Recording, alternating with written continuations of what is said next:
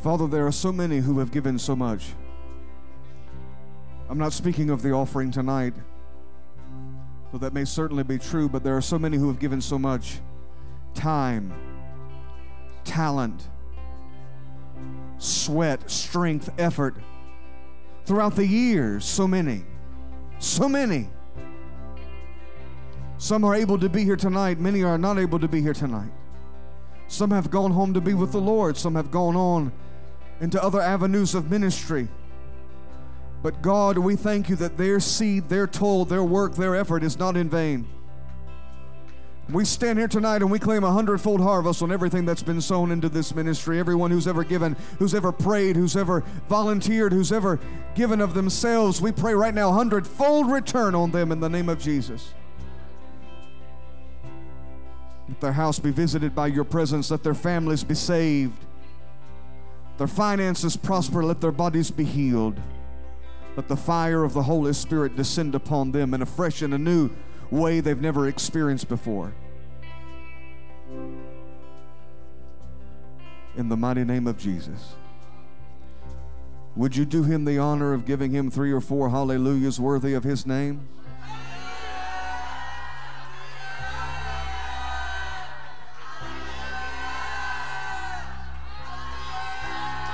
Hallelujah.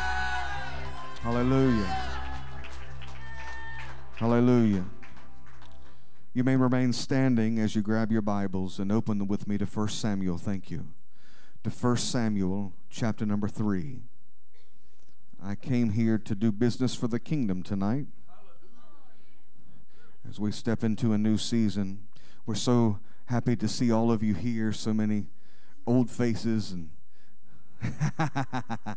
and some new faces, and let me tell you this, if you're saved, you're family. We just love you. That's one of the reasons why when we started this ministry, we said, you know what, everybody's a member. Everybody's a member. I go to other church. Well, you're still a member. You're still a member. Because we're all members of the body of Christ. We're all members of one great big godly family. Thank God for it. We may be the deranged uncle in the family, but we're all members of the same family. And we're so happy to see you here. So happy to see Scott and Patricia all the way up from Gainesville, Georgia. They've just started an amazing ministry down there, and we couldn't be prouder of them, and we'll see what the Lord does. They might have something to share with you later today. Thank you, praise and worship team. If you'd like to make your way down to the Amen corner, we would like to have you there. And we know that there are many joining us online, and we're so glad to have you with us tonight. And we pray that you'll dig in with us, because this is Pentecost. Hallelujah. Probably the most important event on God's calendar that has been fulfilled in Scripture, Pentecost. A time of a renewing, a revitalization, a refreshing of the Spirit of God, a time when God speaks from heaven. The first Pentecost, of course, was when God descended on Mount Sinai and gave the Word, the Decalogue, the 10 Commandments. And tonight we pray for a fresh word from heaven. Hallelujah. We're not talking about a new word that is equal to this word. We're talking about Him just taking the cover off the word He has already given us. And we will begin tonight in 1 Samuel chapter number 3. 1 Samuel chapter number 3, and if you're there, say glory. And the ECC. And the child Samuel ministered unto the Lord before Eli. And the word of the Lord was precious in those days, for there was no open vision. And it came to pass at that time, when Eli was laid down in his place, and his eyes began to wax dim, that he could not see.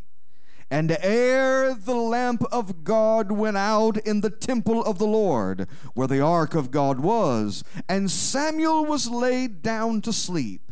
And the Lord called Samuel, and he answered, Here am I. Father, let that be our answer tonight as we endeavor to dig into your presence through the passage of your word. We thank you we will find safe passage on the sound principles of doctrine tonight. And as we tread softly over the word that has been given us, we thank you we will be found safely in the arms of Jesus with a radically new and fresh encounter with his presence. We believe you to do something significant tonight. Let a word be spoken that like a seed will germinate in our hearts and spring forth into new light. God, put me on like you put Gideon on, and speak through me, and let them hear the thus saith the Lord for them and for their house and for this church. We believe you to do it. We stand in faith for you to do it. For what things soever we desire, when we pray, if we believe we receive it, we shall have it. Hallelujah. How many of you believe you received tonight?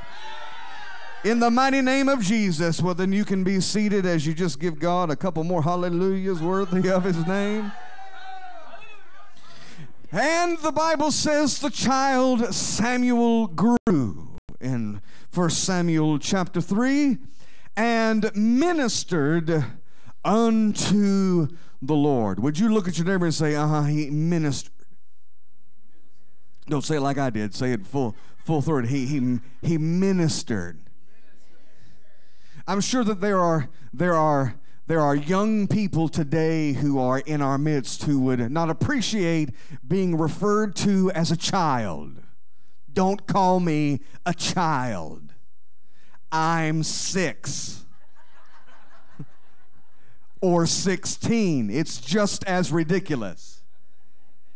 There are many who would not like being referred to as a child, though they are not behaving with the maturity of this child, whom the Bible says ministered unto the Lord. I just want to say this right now because I think it's a word for somebody. There has been enough mollycoddling of this generation. There's been enough petting them and taking care of them and making sure that they had everything they needed. There was a time, you understand, when 9-year-olds would have to get up way before the sun came up to tend to the cows in the morning, and then when they got home from school they had to tend to the field, and then when Papa died they had to take care of the family. I think we've done a little bit too much mollycoddling of this generation. We need to let them know that there's coming a time soon and very soon, nay, it is even here, when they must grow up and begin to minister unto the Lord. Stop teaching your kids they got plenty of time to be kids. There is no more time. It's time for you, child, to grow up. It's time for you young people to minister unto the Lord, because you are at this moment surrounded in darkness. You are surrounded in darkness in a generation and in a society today where there are more than 40 million victims of human trafficking who are in captivity right now. 25% of them are children. 20%, 1 out of 6, nearly 20% of all pregnancies in the United States today end in an abortion. Gender dysphoria is skyrocketing as doctors and media sow this confusion into the minds of adolescents. Nearly 20% of the population right now is professing anxiety or depression. More than 65 million Americans right now have a problem with alcohol. 65 million, not counting their families who are affected by it as well. Every day, 130 people die of an opioid overdose in the United States, the land of the free and the home of the brave.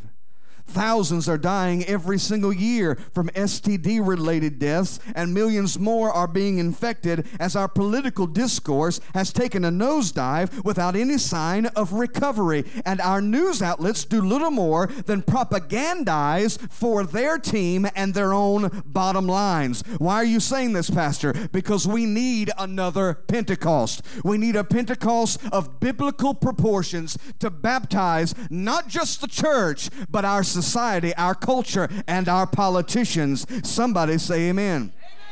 For the last 20 years, I have studied the revivings of God. Tonight, I'll be releasing the first printing of my new book, Encounter, where I go into the study that I've done of the revivals of the history and how they can impact our lives. What is a revival? A revival is anything from the revitalization of the church for a divine invasion of society to the enlisting, training, and empowering of believers as a prelude to evangelism. Everybody say revival.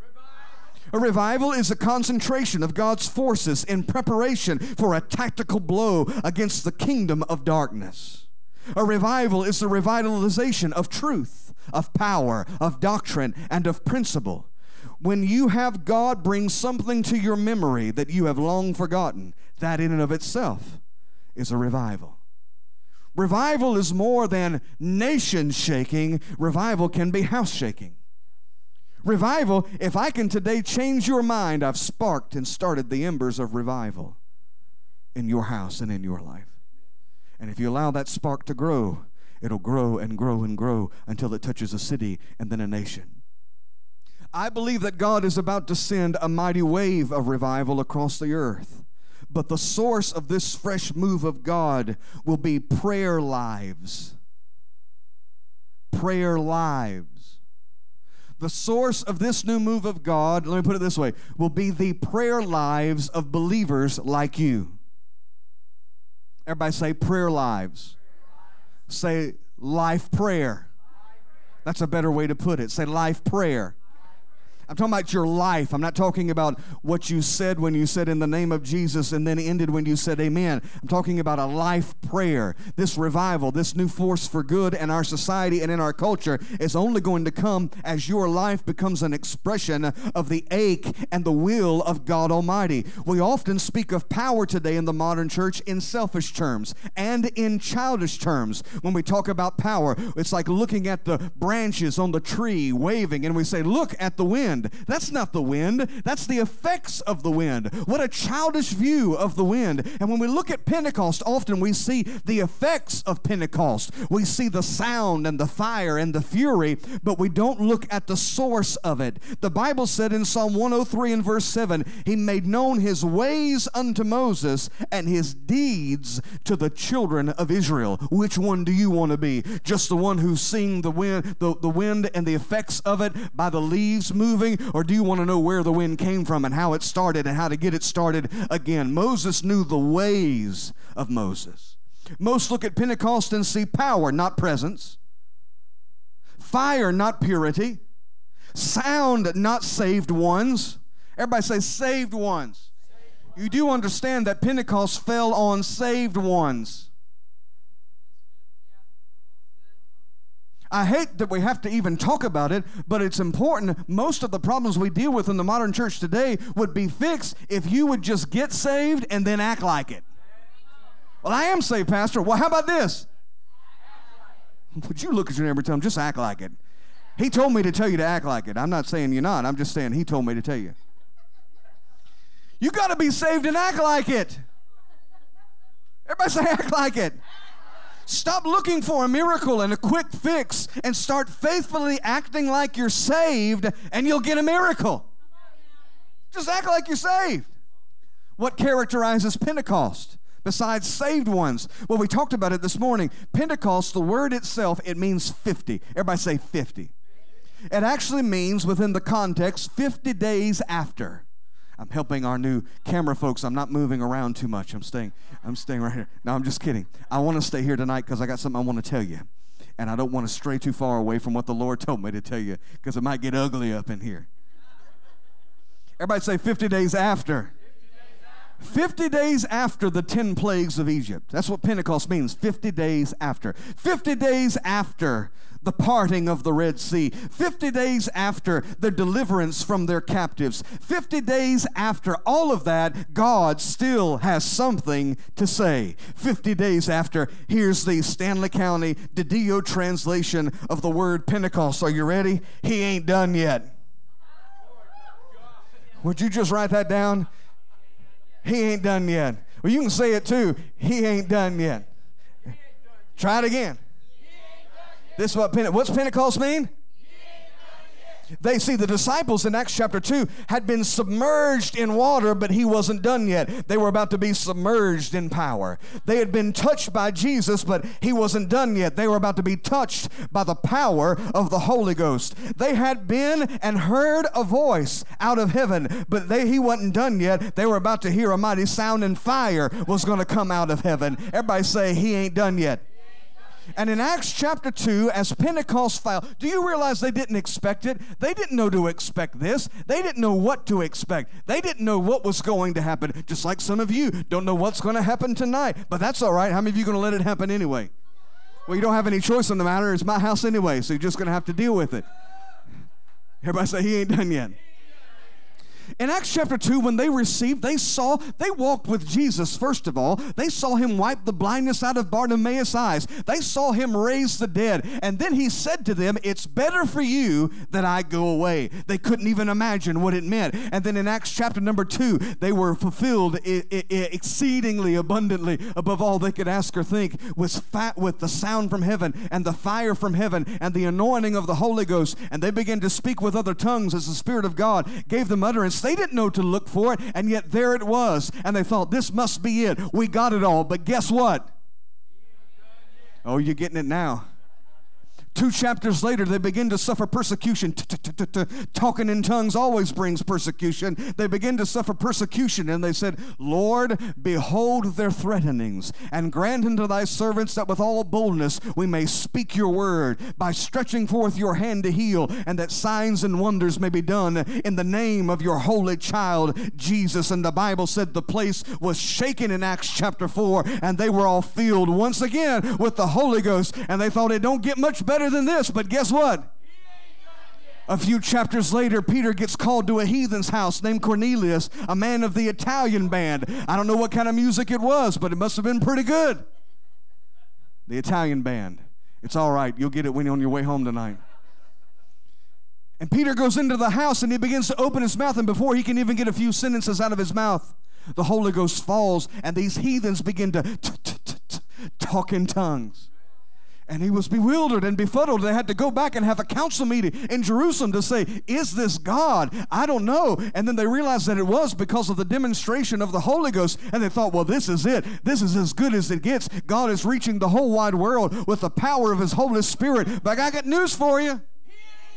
He ain't done yet. We go a few chapters later into Acts chapter number 18, and there's a man named Apollos. He's a man who's been baptized by John in the water, and he's preaching salvation through the power of Jesus Christ, but he has not experienced the power of the Holy Ghost yet. And Aquila and Priscilla come to him, and the Bible says in verse 26, they explain the way of God to him more perfectly. And what they basically did is that here's the Holy Ghost. And then the Bible said he began to preach in power. And they thought, wow, this is pretty good, but go to Acts chapter number 19. Paul approaches some disciples at Ephesus, and he says, have you received the Holy Ghost since you believed? What an odd question. I thought I got the Holy Ghost when I got saved. You did, but guess what?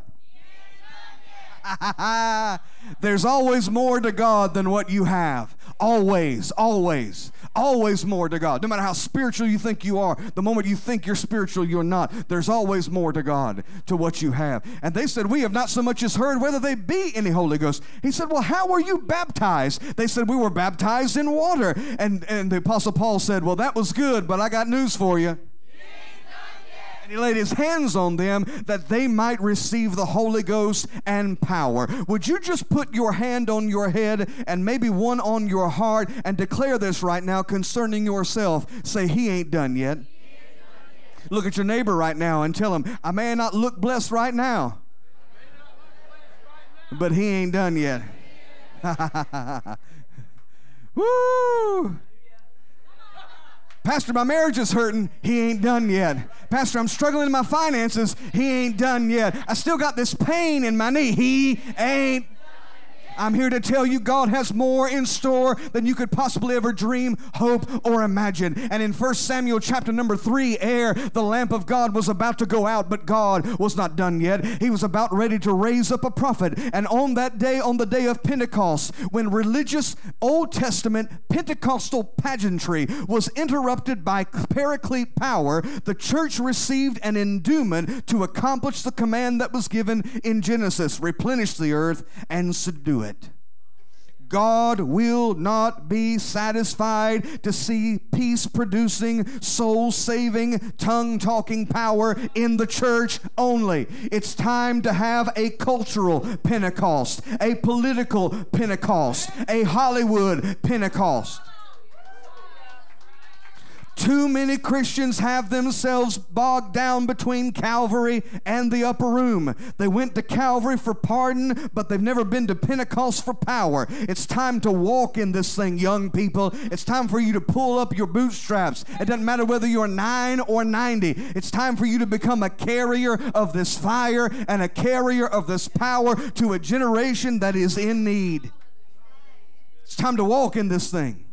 It's time for our political system to receive a baptism in the Holy Ghost.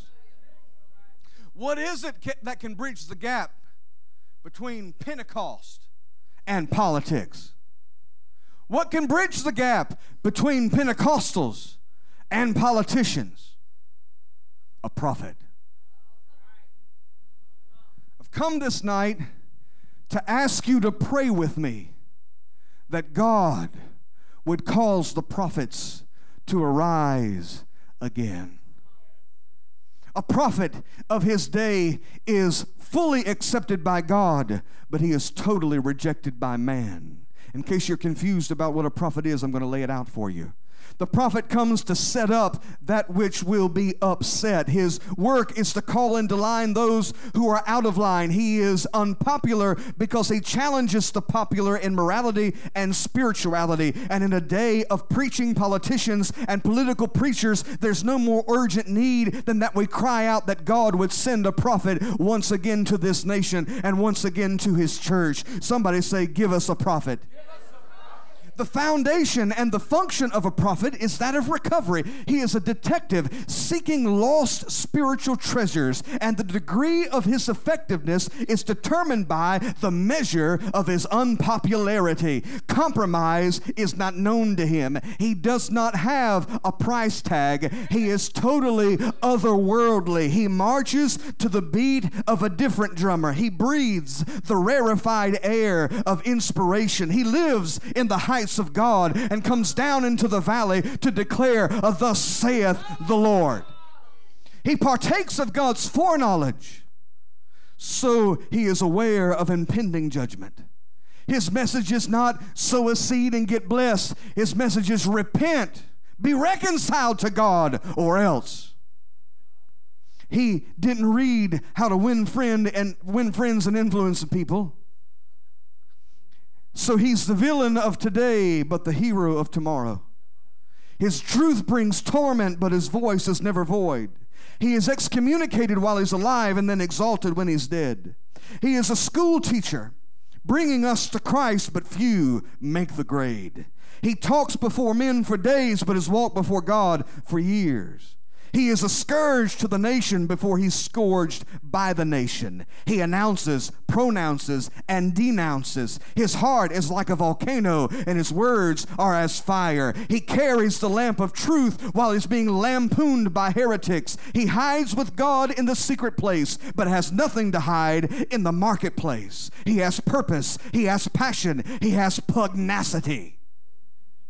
He is the prophet of God. He is ordained of God and disdained by men. He is the seer. He is the speaker of truth. He is the one who declares, thus saith the Lord. Our national need of the hour is not another boom in the economy or to save face internationally or to answer whatever that global climate change, cooling, warming situation is. What we need is a prophet. Billions have been spent by the church. Thousands of gospel crusades. Hundreds of hours of airtime preaching, massive buildings constructed, organizers and church growth gurus galore, skilled preachers abound. But where, oh where, is the prophet of God? It's time. God is about to call out to this generation. And I wonder who's going to say, "Here am I." Let a new generation arise that cry with a voice this century has never heard, because this generation has seen a vision that no one has ever seen. In the midst of the wilderness of materialism, where serpents of lust bite and blind, as we approach an ever-nearing Armageddon, may God send us a prophet. Are you praying with me? We need it. You keep thinking that if you get the right politician in office, everything will be all right. And they become corrupted by the same greed and dysfunction that every other politician before them has. You think if we do another massive crusade, and we do it and the city remains the same and unchanged. We need a prophetic voice. We need someone crying loud and sparing not, and lifting up their voice like a trumpet to show his people their sins, in the house of Jacob their transgressions. Thomas Macaulay, the British historian who died on the eve of the Civil War, wrote a warning to America. He said, "Your republic will be fearfully plundered and laid waste by barbarians in the 20th century." He's off by a little bit, but not much. "As the Roman Empire was in the 5th century, with this difference: the Huns and Vandals ravaged the Roman Empire from without, but your Huns and Vandals will have been generated within your own country by your own institutions."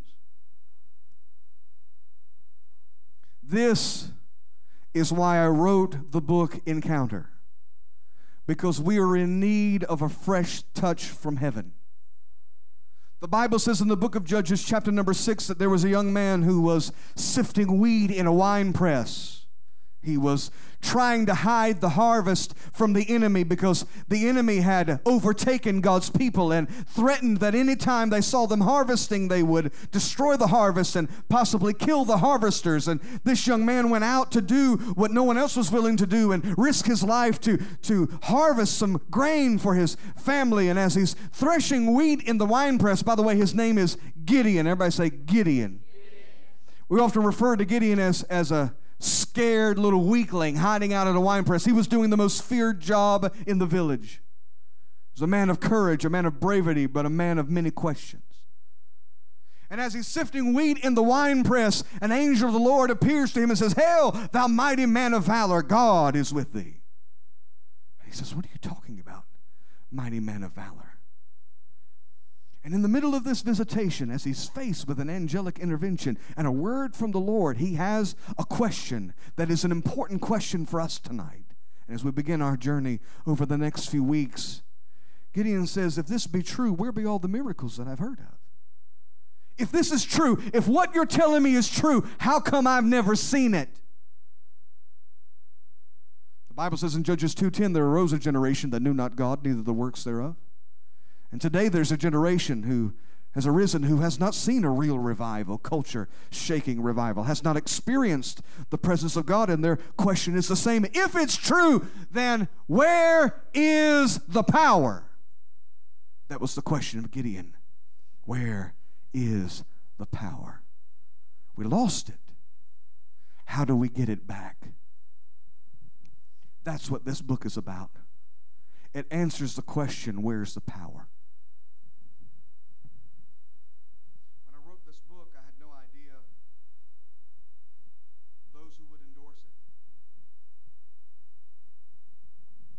And a gentleman who was a standard bearer of a revival for decades and still is today, a general in the faith, got a hold of the manuscript and sent us this word concerning this book. He's a best-selling author, international speaker, books like "I'm the Christian the Devil Warned You About" and "Critical Mass" and "Fresh Fire" and bestsellers. He says, Until the left rose up to dismantle America, we had the luxury of seeing revival as a good thing, not as a matter of life and death. At this moment, it is unmistakable that all you and I love about our nation, everything that we hold dear, will be wiped out unless we see a towering, sin-convicting, signs and wonders outbreak. And we are running out of time. Encounter is not just a book. It is the right book for this moment. Don't just read it. Absorb it into your spirit. It is the word of the Lord for this desperate hour. It sounds the alarm, but more importantly, it infuses us with faith for an awesome intervention of God. Mario Murillo. Dr. Rod Parsley so graciously took the time to write the foreword to the book. And he says, encounter is indispensable in this hour. Pastor Alan DiDio is not afraid to confront the problems and pressures of a culture gone mad in forthright fashion. He proves that there is much to be gained by a return to the discarded values of the past while refusing to be limited by the conventions or expectations of previous generations. Pastor Alan DiDio not only makes the same inquiry that Gideon made, but shows us the solution in unflinching and uncompromising detail. The answer to Gideon's dilemma and to ours is as simple in its resolution as it is profound in its implications. Where is the power? I challenge you not to ask the question unless you're ready to receive God's riveting and revolutionary response. Where is the power? It's in you. Hiding, lying dormant. It has been covered. Your spirit cluttered by the cares of this world and the deceitfulness of riches and the lust of other things entering in. And in the name of Jesus, you are going to break out of this thing, shake off the debris, and rise up to be everything God has called you to be. There's a purpose for you. There's a plan for you. And it's time for you to accept it, to receive your orders from headquarters and to, in the affirmative, accept the mission that you have been given to reach a world that's gone mad. But we must pray for another Pentecost. We must pray for another outpouring of power. We must pray that the prophets of God arise with a word in their mouth coming from a vessel that is uncorrupted by the conditions of this world. Would you stand with me right now as we pray? I want us to really pray. Just for a few moments, I want us to begin to ask God.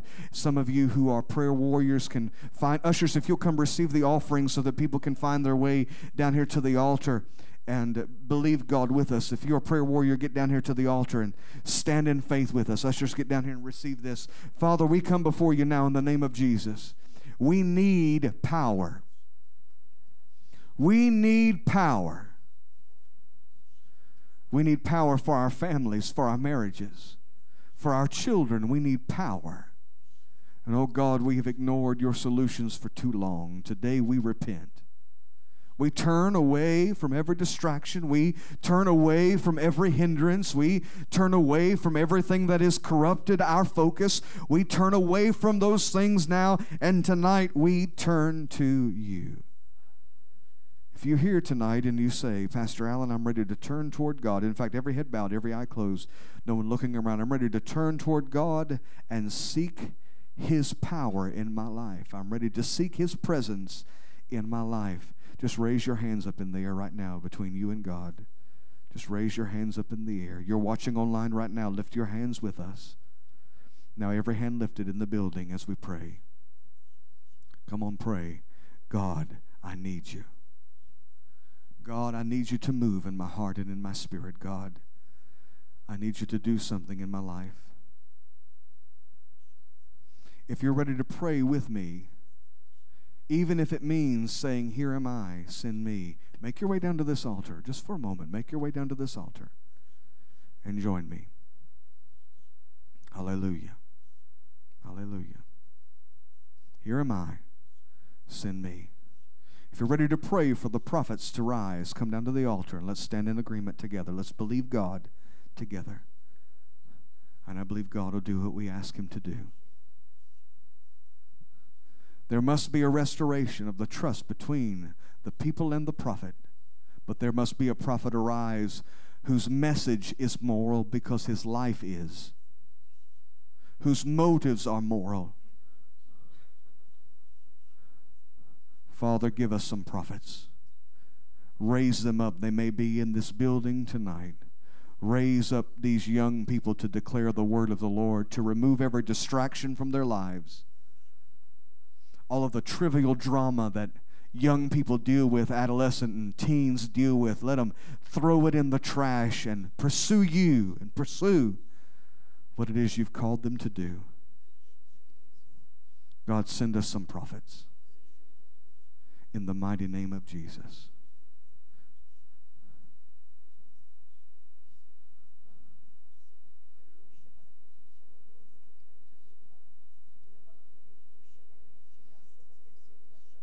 Now tell them you'll heed them when they come. They won't be unpopular in your house. They won't be rejected in your house. Bless a prophet in the name of a prophet, and you shall receive a prophet's reward. Give a cup of cold water in the name of a prophet, and you will in no wise lose your reward. Raise them up, Lord, in the mighty name of Jesus. Hallelujah. Would you go right now and find 7 people and give them a hug and tell them, I believe God's going to use you in this time, in this day, in this hour? Go ahead. Go find 7 people.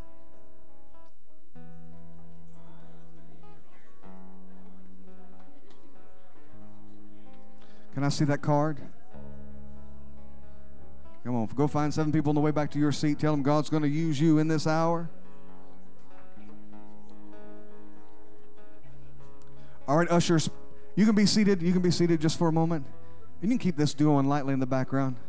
Ushers, pass these out quickly. Quickly. Pass these out quickly. Those of you watching online, you can go to www.theencounterbook.com in order to get a hold of your copy. Hallelujah. Go, be seated. Be seated. I want to talk to you for a minute. Can I talk to you for a minute? Huh? Can I talk to you for a minute? It's Pentecost and I was brief, so I can talk to you for a minute. Bring it down just a little bit more. How many of you want to get a copy? How many of you want to get a copy or 2? So here's what we're doing. Our vision, our goal is to get thousands of copies of this book spread across the whole wide world. I know you want to get yourself a copy, but I want you to help me get a copy to the other side of the world. I want you to help me get a copy to Israel. And I want you to help me get a copy in the hands of pastors and politicians so they can see where we lost the power and how we can get it back. So here's what we've done. We have a pre-order card right here. A pre-order card right here. If you haven't already ordered your books, here's what we're believing for. 2,000 books spread across the world as quickly as possible before the official release of this book. This is the pre-release. The official release is not till fall. So here's what we're praying for. 2,000 copies all over the world between now and September. Somebody believe God with me for that. Everybody say 2,000 copies. Now that is achieved easily if I can get 10 people to buy 100 books. That's 1,000 books. Boom. Done. How much is 100 books? Well, at the discounted price, it's $797. Or excuse me, in addition to, I need 20 people who can do 50 books. That's $400. I'm not asking you to do that necessarily tonight. I'm just telling you what the vision is. 10 people to do 100, 20 people to do 50, and that's 2,000 books. 50 books is $400. And what you can do is, you check on here, and you say how many you want. I want 50 books. And you go back there and pay, and you can say, well, when they come in, I'm going to take 10, and then you spread 40 out. Or you tell us how many you want to keep. If you want to keep 40 and give us 10 to spread out, whatever you want to do, or however you want to do it, we're believing for 2,000 copies to spread out. Well, is that going to help us make money? No. We will not make back the money we spent producing this book. That's impossible. Now, with God, all things are possible. But that's an impossible. So there's no way to do that. That's not the purpose behind this. We just need you to help us get the message out. Hallelujah. So here's what we got. Here's the pre-order discount prices, and these will go up in the next week or two, but this is what we have now. For one book, it's $12. For two books, it's $20. For anything above 10, it's $7.97 a piece. $7.97 a piece. And what we're going to do, you're watching online, you can go to theencounterbook.com, www.theencounterbook.com, and place your order and get a hold, and we'll have them shipped to you as soon as they come in. In fact, with that, I'm going to say goodbye to our online audience. Go check out the website. You get to see what other national ministries have said about this book, who's endorsed it. You can download a free copy of it and a sample copy of it, the first 3 chapters, and start reading that. Get a hold of this book and help us take it to the whole wide world. Hallelujah. Somebody thank God for our online audience. God bless you guys. We'll see you next time right here at ECC. All right, those of you that are here, here's what we're